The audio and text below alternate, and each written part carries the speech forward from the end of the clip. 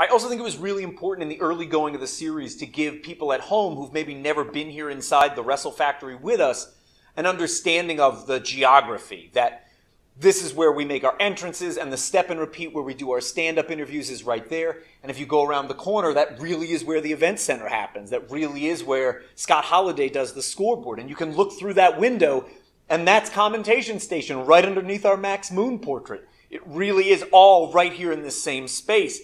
It's not one of those gigantic arenas where you see somebody walking down a hallway somewhere and think, that could be in a different country. You have no sense of where it all is.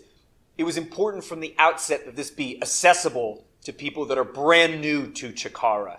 That if our universe or our continuity felt daunting, that you could jump on board, you'd have a baseline understanding as quickly as possible, and feel how this space works and how all of it really does happen in this very narrow space of ours. It's not this unending, infinite amount of room that you can wander around in. While we are here inside the show itself, for the hour that it lasts or whatever the runtime is, for all of us, I think it's really important that you feel as if CHIKARA as a universe puts its arms around you.